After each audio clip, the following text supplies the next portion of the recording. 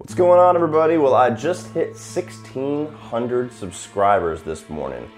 Damn, 100 subscribers in a week. You know, I hit a little bit of a lull there in between 1,300 and 1,500, but right when I hit my 1 year anniversary, hit my 1,500 benchmark, I started putting out a lot of reviews, and I've been getting a lot of good feedback from all of you guys, getting a lot of new subscribers, all good feedback from all of you guys. So I figured to bring in 1,600, why not finally, after the long promise that I've made, give the video tour of my new studio slash man cave slash bad cave.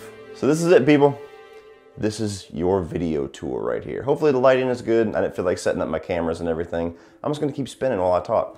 So basically over the past month or so since I've moved into this house, I've been slowly putting things where I want it in this room. This is where I record, this is where I edit, this is where I come to kind of escape. All of my stuff that I've collected over the years is in here, and I love how it is now. It's still a work in progress to a degree. There's still some things which I'll show in this video that I still plan on doing, but we'll just go ahead and start on the movie wall, if you will. And these are all a bunch of awesome posters that I've collected. You got Spider-Man Homecoming, you got Point Break, I love that Point Break poster.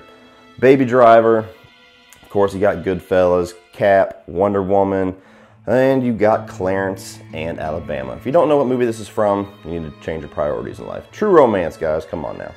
Of course, you got Deadpool.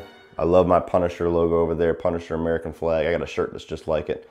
You got Batman over there. I thought that was the coolest Batman poster ever whenever I saw it. It's actually from Arkham Origins, but just the way that it shapes the bat signal with Batman and all the villains around him, I thought that was awesome. That'd be a badass tattoo if you could find somebody that would do that much work. The Lost Boys, probably my favorite horror movie of all time. And now this brings you to what I call the Wall of Walter. Walter White, the man, all hail the king. I used to have in my old apartment this above my couch, like he was watching over me at all times. But I got it set up where it kind of wraps the corner of the room. And then you've got all of my Breaking Bad stuff here. So I have this set. You know, the special edition, whenever it re-released it, I had to buy it because I missed it the first time with some blue meth on top. Don't turn me in. And I put all the other Blu-rays there as kind of a little bit of a decorative. You got some of my Funko Pops. I still want to get some more. I'm still missing Mike. I'm still missing, I want to get the Gus that's got half his face blown off. There's some other iterations of Walt and Jesse that I want to get. You got the crystal ship behind him. This doesn't fit, but I love it, so it's staying there. This is the actual newspaper from Back to the Future Part 2. USA Today, whenever the date actually came. What date was this? October 22nd, 2015. Whenever that day came, they actually did a print of the actual newspaper from the movie. Like, only so many were printed, and my dad managed to get me one and him one. So that's an awesome piece of little collector stuff right there. You got my Nakatomi Plaza with all my Die Hard movies and my, you know, Good Day to Die Hard coaster. And Deadpool is jumping off the top of it. Of course, you got to have some Freddy in here somewhere. Nightmare on Elm Street. One of the coolest posters, honestly, and one of the best movies. The Thing, man, the lighting is bad right here. Sorry, guys. The Thing, again, one of the best movies ever. The greatest remake of all time. There's me catching up on some of my YouTube friends. Up on this wall, you've got my signed picture of Ryan Hurst, aka Opie from Sons of Anarchy. And you got my signed picture of Jax, Charlie Hunnam over there. I figured that was a good thing to kind of fill out that little tiny space there. Brand new poster that my girlfriend Holly just got me because she's amazing is this It Theater poster. Cannot wait to see that damn movie. I'm hoping it's going to be good, otherwise I'm going to look back and be like, man, I had such high hopes for that movie. Fright Night, gotta love it. That was one that I actually got off of Facebook. It was like a limited release thing. I thought it was awesome, had to get that. Still some wall space I need to cover up. I have a Planet of the Apes poster and I have a Star Wars poster that's like Darth Vader with a bunch of ships around him kind of making his face. That's been on the way for like a month. So whoever the hell sold me those posters, you suck with customer service. But eventually I'll get that space filled. And now you've got one of my guitars over there. And now you've got my music wall, which does still have some space I want to fill out. But I finished this yesterday. This was the last piece that I wanted to finish because I wasn't sure exactly how I wanted to arrange it. I'm pretty happy with how I arranged it. You got over here, whenever House of Golden Bones by the Part 1 by Stone Sour came out, I bought the limited edition. You got both albums here. There are two albums that are picture albums. They're vinyl LPs that you actually can play the music off of, and one of the pictures from that album signed by the entire band. I've got Disturbed from, let's see, what date was that? May 6, 2016, me and Holly went to see Rob Zombie, Disturbed, and Saint Asonia, and we got the VIP and everything, so I got a signed picture with the entire band. We put our wristbands, the tickets, the VIP cards and everything, so that's pretty cool little memorabilia there. This is the most recent one, actually. July 29th of this year, it's my dad's birthday. I bought him tickets to go see Seether in Myrtle Beach, and we got the VIP, got this awesome poster, which is a really cool, I love the design of it. One of my favorite designs of that band from like their album work.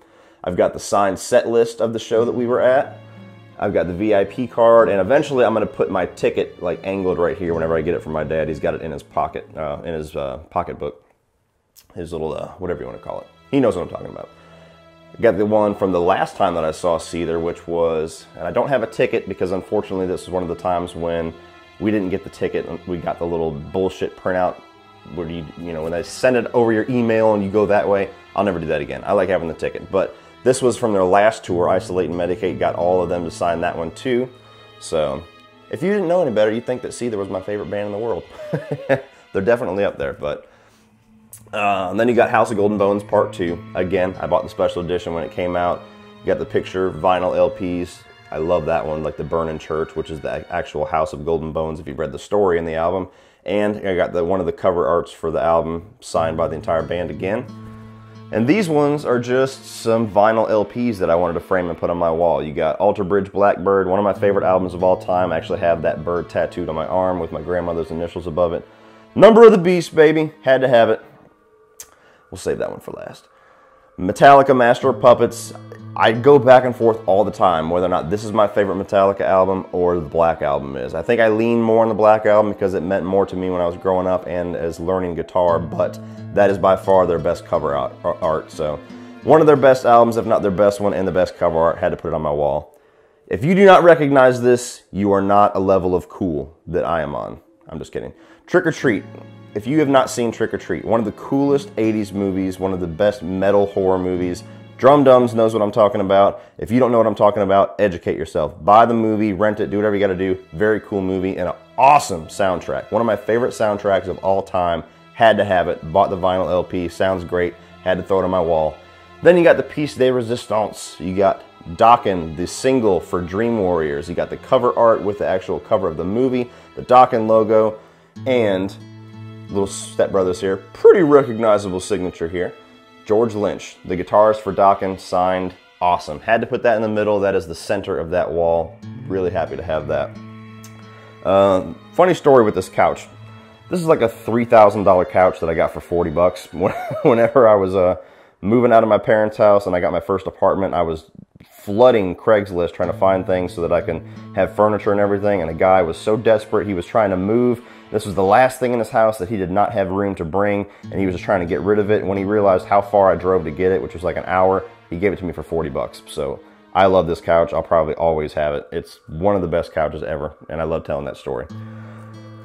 This is just a little shelf here. I got a little rotating shelf. I'm not going to rotate it because it doesn't work the best for the rotating the way it was advertised. It kind of rotates a little bit tough, so all that shit will fall down if I rotate it. But I've got some Funko Pops arranged here. You got 16 Candles, of course, Back to the Future. You got Travis Bickle. You've got Ricky Bobby and Cal Naughton Jr. You got 21 Jump Street, and of course, why has he moved? He's supposed to be right here. And of course, the Boondock Saints. You got my little alien wall here. Ellen Ripley, the Queen, the Xenomorph, a bunch of eggs and face huggers that came out. My Supernatural Cube.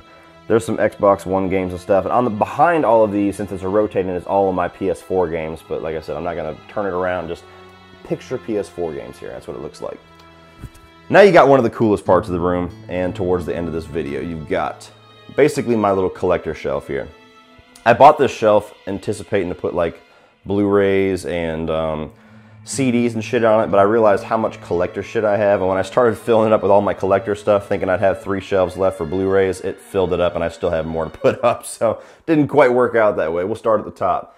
You got Nuka-Cola right in front of the Fallout 4 guys, and then you got a random Big Daddy from BioShock. Of course, Nathan Drake in front of Nathan Drake, one of my favorite game series of all time. You got my Resident Evil characters.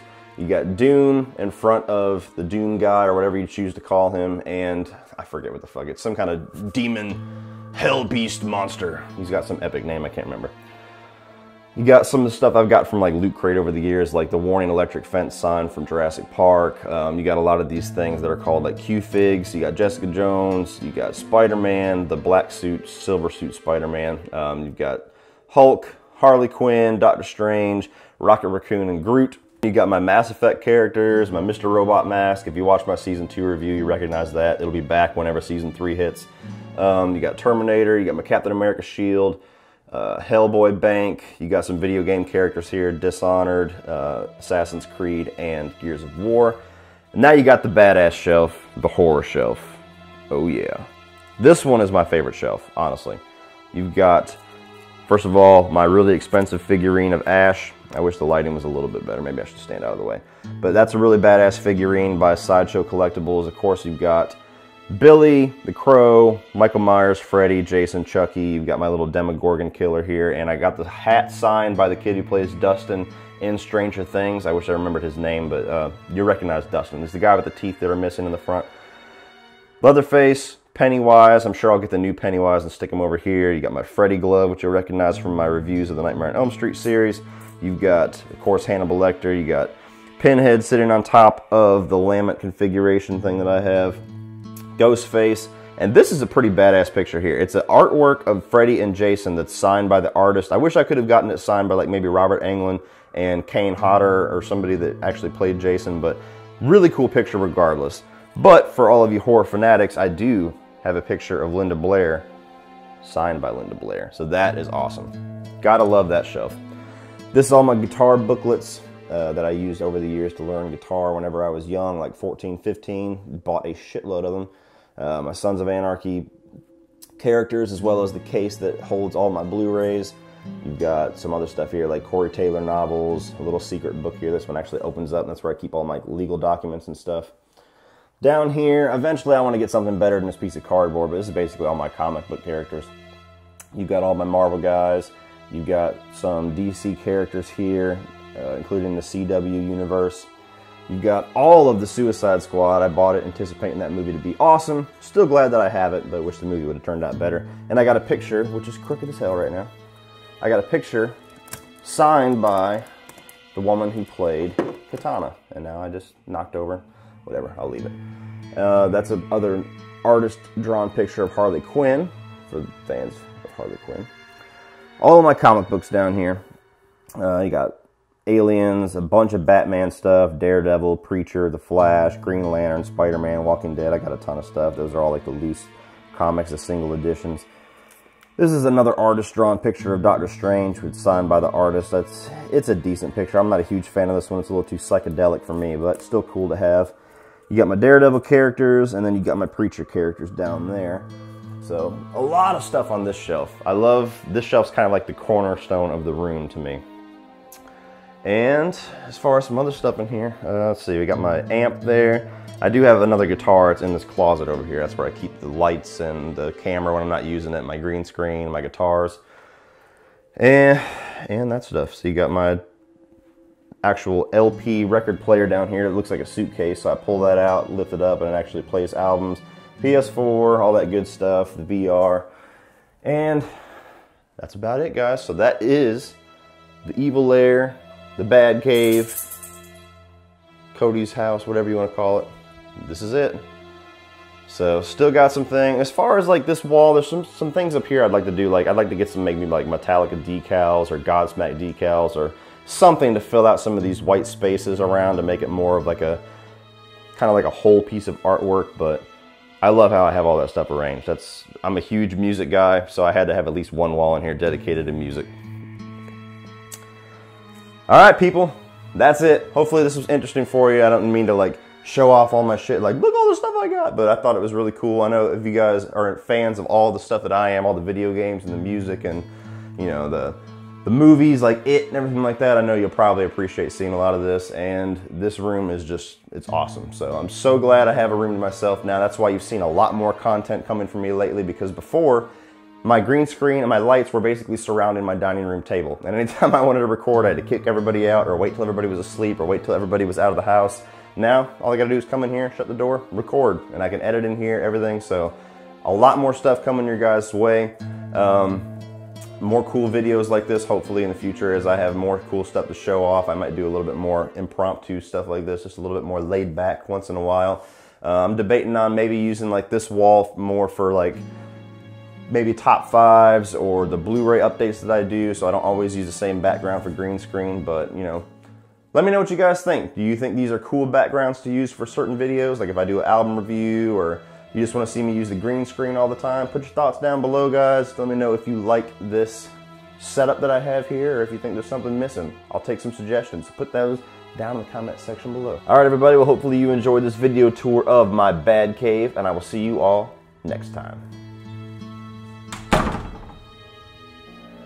and play with us.